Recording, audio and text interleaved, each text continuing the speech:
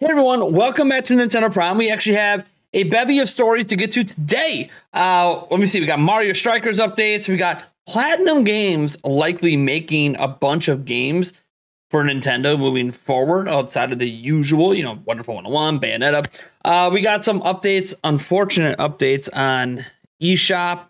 That's never good. Also, by the way, Xenoblade Chronicles 3 actually had a really big update today, and nobody seems to be talking about it, so we're going to talk about it here because Xenoblade Chronicles 3 literally comes out next week. Can you guys believe we're like a little bit over a week? Oh, we're also 3 days away from Live Alive, so let's not forget about that as well. Now, editor, cue the intro.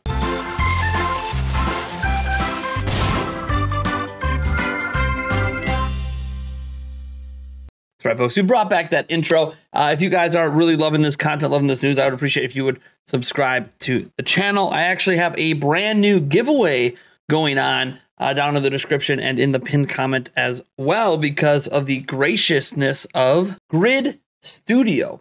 I'm going to be actually making a video on one of their products soon, but what I want to actually show you is what we're going to be giving away because of them, and that is this beauty. And what you can see here is the Grid Game Boy, and what this is actually a decommissioned, no longer working Game Boy put into an art piece like this so you can actually hang on your wall. And you see they got Tetris in the background here, and they got all the different components of it taken apart with associated descriptions, even all the way down to obviously the chip level here. So you can get a good look at some good old childhood memories, or maybe you just want some retro goodness in your heart. You can see this has a value of $269.99. It's actually normally $300. It is $30 off. Obviously, you can go buy one if you want, or you can just go to the link down in the pinned comment or the description to enter. I only really ask that people are subscribed to the channel. That's really the big one. There's going to be other ways you can enter. You can follow our other, podcast channel and our Twitter accounts and everything else to get some extra entries. And we'll probably be running this giveaway, I think, from now through August, because I'm not sure when my video is going to drop on this product specifically yet. I'll be able to show it to you in person here in a few days. But yeah, I figure we'll get a head start on this giveaway because it's just such a cool item. And yeah, let's get right into the news. So Platinum Games has decided to hire someone very important to their company. This person has 27 years experience working at Nintendo. And who are we talking about? Well, we're getting this news over from Silicon Era, and we're talking about Platinum Games has hired Takayo Yamane. Now, I didn't know much about this person. This is a picture of him because I've been in Nintendo of America, and I only really see Nintendo of Japan employees like Shigeru Miyamoto and Furukawa and Owada and all that. But then, obviously, Nintendo of America employees. So he's actually the former managing director of Nintendo of Europe as the company's new chief business officer. So he was hired as a business officer. In a teaser video for an upcoming interview with Famitsu Magazine, so there's an interview coming up, Yamane noted that his joining would mark a significant change for Platinum Games. Yamane is a popular figure within the Japanese video game industry before joining Platinum Games. So this is literally what he was just doing before he was hired here. Yamane worked at Nintendo for over 27 years, holding various high-level positions during his tenure. This included serving as vice president of Nintendo of France until 2007, and then the managing director of sales at Nintendo of Europe for 18 years. When asked why he decided to join Platinum Games, Yamane stated that he felt required in order for Hideki Kamiya and Atsushi Inaba, who just became the CEO, to make their dreams become reality. In the teaser video, Yamane gave Project GG, a project Platinum Games originally teased in 2020, as an example. Furthermore, Yamane noted that the game was incredible, with Kamiya hinting at some sort of new direction for the company's creative projects. Back in February 2022, the company announced a change in structure, with Inaba becoming the company's CEO. Since the change in leadership, the company has released Babylon's Fall, which did not do very well, but they did also announce the release date for Bayonetta 3. According to Yamane, his hiring will signify a new era for Platinum Games, and yeah, we'll have the full interview here tomorrow. Now, what I find interesting in looking at this is there's a lot of people speculating that this means like Nintendo's about to buy Platinum Games. I don't think that's the case. I know Platinum Games has actually openly talked about how they're open to the idea of companies presenting purchasing proposals to them, but not that they would actually take any of them.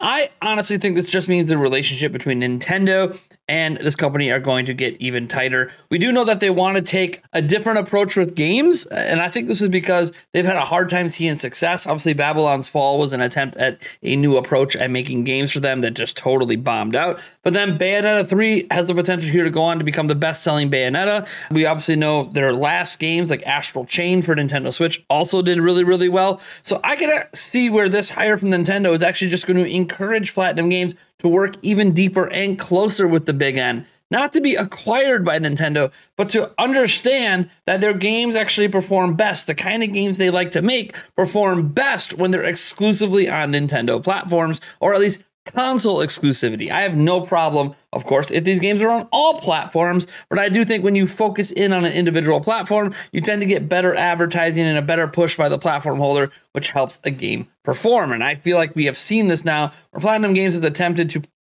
do multi-platform games several times to really not much success. Even the original Bayonetta didn't sell well enough for Sega to want to continue to fund it. So Nintendo swooped in, and that's why we've had Bayonetta 2 back on Wii U and now Bayonetta 3 on Switch. So I think this is just signifying a deeper partnership about to be happening. Obviously, the guy had 27 years working in high-level positions at Nintendo, clearly going to have a deep connection there, and his respect among those in Japan is great. I don't foresee this being anything other than good news for Nintendo Switch and future Nintendo platforms in deepening that relationship. And obviously, Platinum Games is probably trying to find out how they can get to that next level instead of just being this company that sort of makes those middling games, which really sucks because those middling games are sometimes better than these mega sellers that are out there, but they just can't seem to break through. And I bet you this hire is going to help with that. So I wish Platinum Games luck, and I look forward to see what else you guys have coming down the pipeline. Obviously Project GG,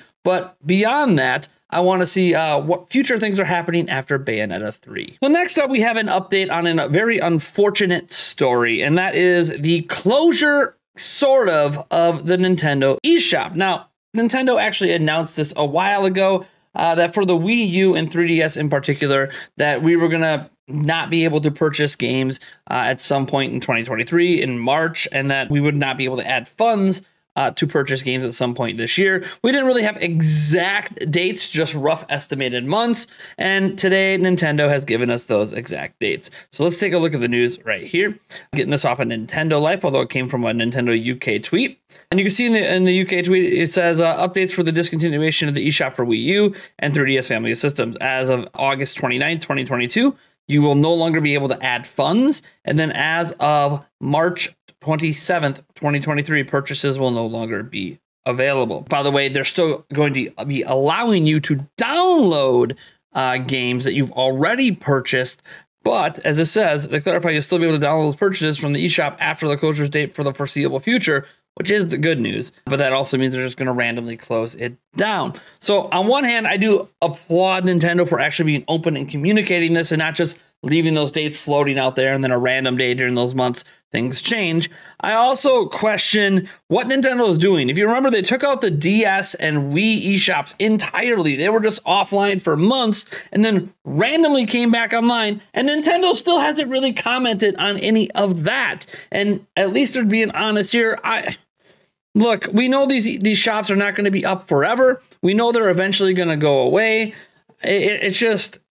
It's always a little sad to think of what an end of an era truly is. And at this point in the digital world, I do think the true end of an era for a platform is when basically the shops are useless. It's already hit that point on Wii and DS, and it's now about to hit that point on Wii U and 3DS really next month. But let's say you add a bunch of funds. Okay, then fine. March of next year. So it's going to be really unfortunate to see the end of those eras. I know the Wii U maybe isn't as big a surprise given its sales flop, and I know the 3DS is technically the worst selling Nintendo handheld. This is just numbers. Doesn't mean 3DS was horrible, just technically was the worst selling of their handheld platforms. It's still kind of weird to see the end of an era. I know neither one of the platforms are even being made anymore or manufactured, but still, game support was still happening, and now that's going to be ending, and that's just unfortunate. Next up, we have an update for Mario Strikers Battle League. Now, technically, this update came from here on Twitter, but I'm just going to throw up the video here for you guys that you see here, and you guys can enjoy watching the new stuff. What do we basically learn? Well, they're going to be adding Daisy and Shy Guy as playable characters, but more than that, they're going to be adding a brand new set of armor, a set of, collectible things that you can unlock called the Night Set for everybody. And then they're also going to be adding the Desert Rune as a playable stadium. Now, they're adding this update in 2 days on 7/21, but more than that, they also promised that they're going to be doing essentially similar updates 2 more times before the end of 2022. Now, what's interesting is the sort of debate that this has sparked online, and I'm actually going to go over to Super Metal Dave 64, our good pal, to see his response to this, because it is quite interesting, and I feel like this is a sentiment a lot of gamers have. So let's take a look. So it says Nintendo is basically saying that they will finish development on Mario Strikers Battle League by the end of 2022. Enjoy the $60 beta until then. And I think that this is a very interesting sentiment that a lot of gamers are having about this update, because it did feel a bit lacking in content. There were very few stadiums. They needed more playable characters. There wasn't a lot of armor to unlock. It's very weird to see that this game is going to be more content complete by the end of this year. There might even be more free updates next year, but after these next 2 updates, it'll feel like a more content complete game. It was also really weird. They launched, and then you had to wait 9 days before clubs began, when clubs was one of the big pushed selling features of the game. I know clubs are up now and they seem to be running fine. Online play seems to be fine. The single player was a little bit shallow. It's just a standard bracket thing that you go through cups, and the second time around it's much more difficult in the unlock armor sets, but it really wasn't a ton to unlock in the first place. So even though the difficulty ramped up, it's weird. Just like it's also weird that you can't do full 4v4 in your clubs. Most you can go is 2v2 in the clubs, where there's 4 characters and you kind of switch between them instead of there actually being 4v4. It's weird, but hey, Nintendo does weird things. I do think that this is probably the better of the Mario Sports releases. Credit to Next Level Games for that, but saying that, it's still not content complete. Free updates are cool, and I guess Splatoon popularized the idea of these free updates, but Splatoon also comes with a hell of a lot more content at launch. So, I don't know. You guys let me know what you think about this down in the comments below. Our last story deals with some updates to Xenoblade Chronicles 3. That's right, that massive game coming out next week. And no, for once, we're not talking about the special edition and Nintendo snafu with that. We're actually going to head over to Perfectly Nintendo for this information. And it says Xenoblade Chronicles 3, all the details, pictures, and videos from their official Twitter account. They've been drip feeding like crazy. So July 19th, this is the important one because this is the most recent stuff that we want to get into. Today's updates share some details and some footage about the night and day cycle, enemies in fighting, unique monsters, tombstones, and Ashera, one of the heroes. While exploring Aeonios, I'm sorry, I don't know if I'm pronouncing that correctly, the clock never stops ticking. But if you want to switch from daytime to nighttime, you're free to change the time from the main menu. By the way, it seems that some monsters only show up at night. Also, you can enjoy the mini scenarios of Aeonios and see how they change depending on the time of day or night. During your journey, you will sometimes come across enemies that are fighting each other. You can decide to take part in the battle by picking up a side, and doing so will net you a reward provided you win the battle. As for which side to pick, you need to pay attention to the rewards and how easy and hard it will be for you to achieve victory. When you defeat a unique monster, a tombstone appears at the spot where you felled it. If you examine it, you can choose to challenge that unique monster to a rematch. This might be a good way for you to gauge how much you've progressed since the last time you fought that particular enemy. Also, today's update introduced another hero, Ashera, voiced by M.A.O. in Japanese. Her class is Lone Exile, and despite being a defender, she fights rather aggressively and with her two-sided sword. She swings her weapon around and uses swift but powerful slashes to accumulate aggro. She can also counterattack when nearby allies are under attack. Ashera hails from Kiev, where she's known as a battle maniac who loves nothing more than to head on the battlefield and attack enemy colonies. Many fear her because of her callousness, for she is not afraid of death and cares little about the lives of her own. And then we got some new screenshots here, which are popping up. Here we go. So you can see this sort of day-night cycle here. You can see another look at the world. You see, look at some of the oceans and water here, and some of the enemies here in there that you'll be able to traverse a little bit. Another enemy back here as well, snake. Next up, we See a battle sequence here. It looks like lots of battle stuff going on here. Probably a cutscene.